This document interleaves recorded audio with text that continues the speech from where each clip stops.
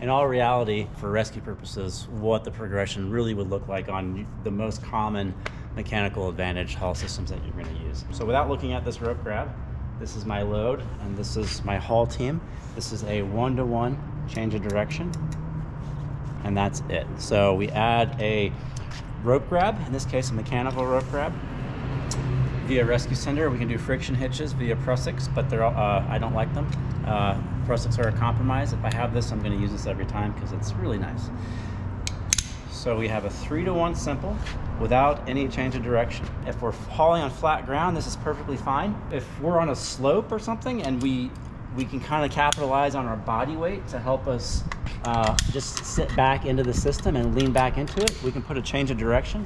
And if this was on flat ground, all this change of direction does is actually add more friction, and it decreases what the actual mechanical advantage really is. But if I could overcome that by leaning down and hauling downhill with my body weight, this is a viable option. So this is a 3-to-1 simple with a final change of direction.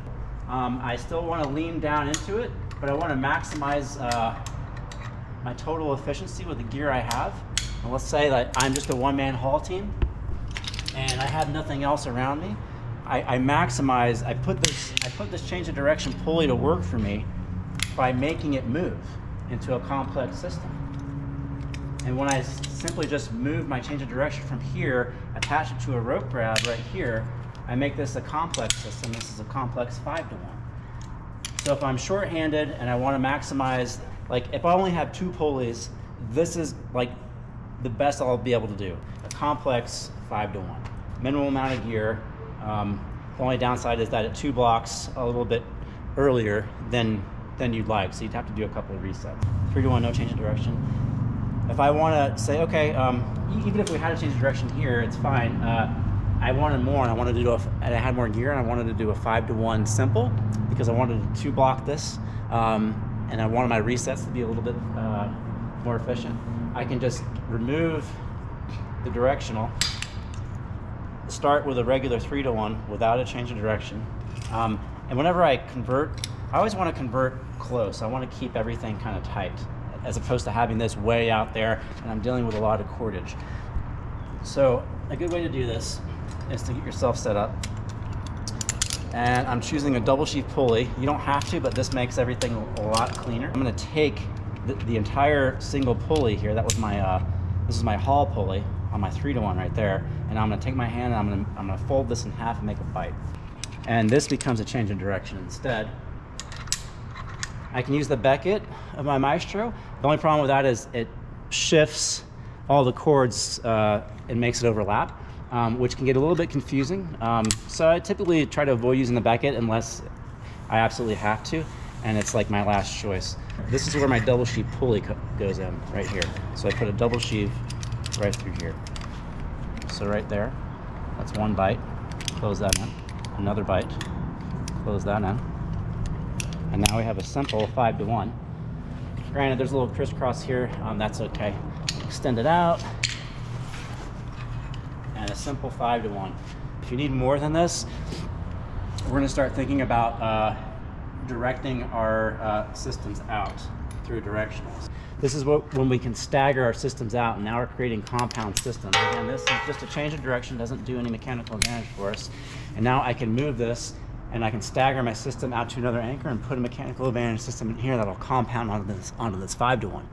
However, when we do staggered systems, you want to make this throw here as low as possible to maximize where you need to put your anchor when you stagger. So if I'm going to do a directional, but I don't want to have like a lot of mechanical advantage in here if I know I'm going to split it out somewhere else. So if we look here, this is our 3-to-1. Put this back. Now we have our 3-to-1. And then I'm going to direct this away somewhere else so I can put a mechanical advantage compound out here somewhere else on a smaller mechanical advantage up front. A little bit more efficient. I'll cover that in another video. Let's do a compound system. So let's leave this here. Let's go to the red rope. Okay. This is my load right here. I have my haul cam, or my haul rope grab, friction hitch, whatever you want to call it. and I take my rope up through. This is a 3-to-1 simple. I come back, make it a 3-to-1 simple with a change of direction. I take this bite, come back, and now I compound another 3-to-1 on top of this existing 3-to-1 with another friction hitch or a rope grab. It's piggybacking when you compound the same mechanical advantage onto the same mechanical advantage. So when you compound a 3-to-1 onto a 3-to-1, it's a piggyback 9-to-1. So we're multiplying simple systems together. So here we have our Z-rig right here, these three. So here up, that's a Z-rig, a 3-to-1, and then here, 1, 2, 3 back, that's a 3-to-1 Z-rig right here. 3-to-1 times 3-to-1 is a compound 9-to-1. And when we haul on this, the problem with doing compound systems all in line on the same anchor, as you can see that my haul strand, I'm moving a lot faster, and this rope grab is moving a lot faster than the other rope grab. And so now I 2-block, and I can't go any further, but look how far away my haul cam is again. So I have to reset this out again. That's one reset, and then keep going. That's 2 resets. And now that's 3 resets. And you can see how inefficient this can be when you have a lot of mechanical advantage just in one section here. You have to keep resetting over and over, and you still haven't had to reset your initial 3-to-1 haul pulley. So I'm still having to reset, still having to do this, still having to do this. So this can get frustrating. It's better to split your compound systems up by directing them to other anchors. If you can't do that, and there's just no way in hell that you can find a directional anchor to separate your compound systems, it's probably better to rig a complex system, like a complex 5-to-1 or a complex 7 or a complex 9.